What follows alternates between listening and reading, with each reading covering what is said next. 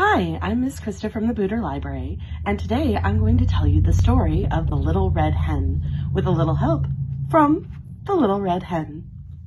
Once there was a little red hen, and she was out looking for things to eat, and she found some worms, and she found some spiders, and she found some slugs. But then she found some grains of wheat, and she said, if I plant this wheat instead of eating it, then I could grow lots of wheat, and then I could grind the wheat into flour so that I could make bread. So she picked up all the grains of wheat, and she started off for home. And on the way, she met her friends, and she had 3 friends. She had a dog friend, and a cat friend, and a pig friend, and she told her friends all about the wheat. And she asked her friends, who will help me plant this wheat? But her friends were very lazy.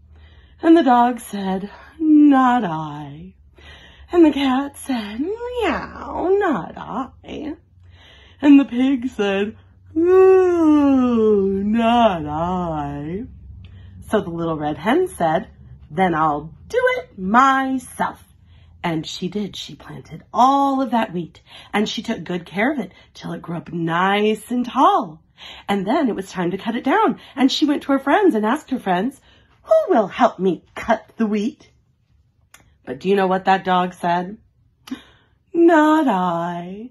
And the cat said, not I. And what do you think the pig said? Not I. So the little red hen said, then I'll do it myself. And she did. She cut down all of that wheat, and she put it in a big wheelbarrow. And then she went to her friends and she said, who will help me grind the wheat into flour? But the dog said, what do you think? Not I. And the cat said, not I. And the pig said, oh, not I.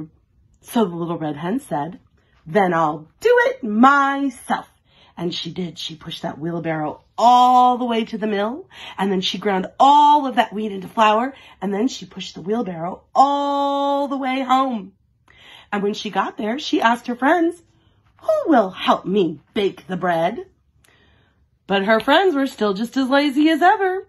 And the dog said, not I. And the cat said, not I. And the pig said, not I. So the little red hen said, then I'll do it myself. And she did, and she made some nice bread, and it smelled so good, and the dog and the cat and the pig could all smell that bread baking, and they all came over to the little red hen's house. And she was just taking the bread out of the oven, and she saw her friends. And she said, who will help me eat this bread? Well, this time the dog said, I will. And the cat said, I will. And the pig said, I will. The little red hen said, I planted the wheat, and I cut the wheat, and I ground the wheat into flour, and I baked the bread all by myself. And now I am going to eat the bread all by myself. And she did.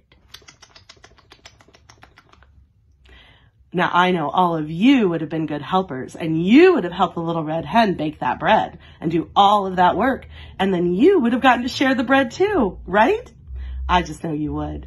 I hope you all have a good day, and I hope you're all being good helpers today. Bye-bye.